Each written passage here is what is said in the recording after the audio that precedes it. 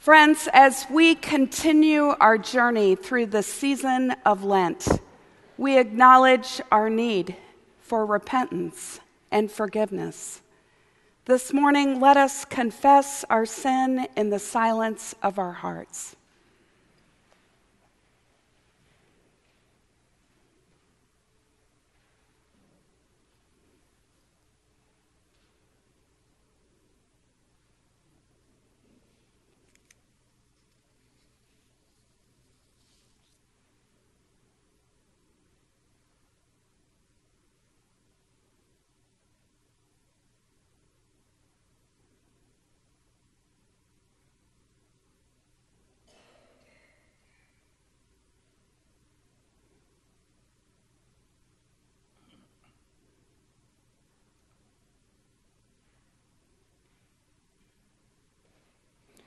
Almighty God, in whom we live and move and have our being, you alone know the depths of our brokenness.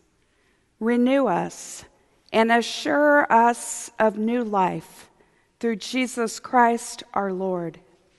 Amen. Friends, hear and believe the good news of the gospel. The mercy of the Lord is from everlasting to everlasting. I declare to you in the name of Jesus Christ, you are forgiven. Alleluia. Amen.